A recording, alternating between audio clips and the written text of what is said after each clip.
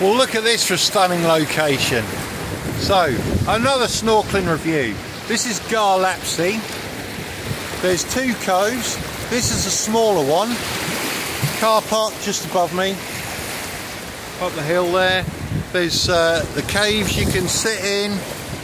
Now, you go down, you can go down the ramp, down there, down the steps there. As you can see, today it's very, very blowy, very surgy. Look at that.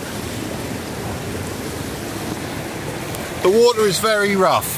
Okay, now I've just had a good half-hour snorkeling there, and I have to say that's my best snorkel of the trip here. Okay, even in this rough weather. Now the water was really, really clear.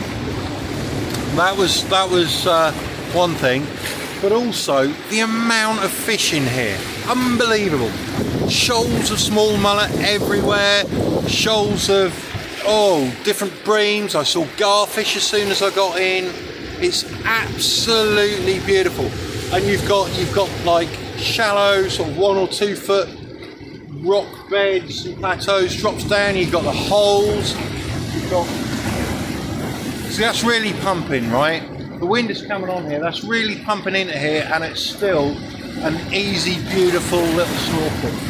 Obviously, we're restricted today to just this bit here, okay? Because of the waves. You get out to there and you get all the bubbles from the foam, but it's absolutely stunning. I don't know. I've seen 20, maybe 30 species in there. There's little jacks, little brie. There's all manner of rockfish, scorpions, garfish, mullet, carantine, the whole lot. Really, really good. So, Ghar Lapsi. This side, absolutely brilliant. The other side, because there's one bit here, there's just the other side of that big rock there, there's another bay.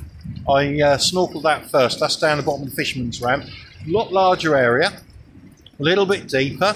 It's a nice jump straight down, so you can take the shock off. You don't have to walk in toe by toe.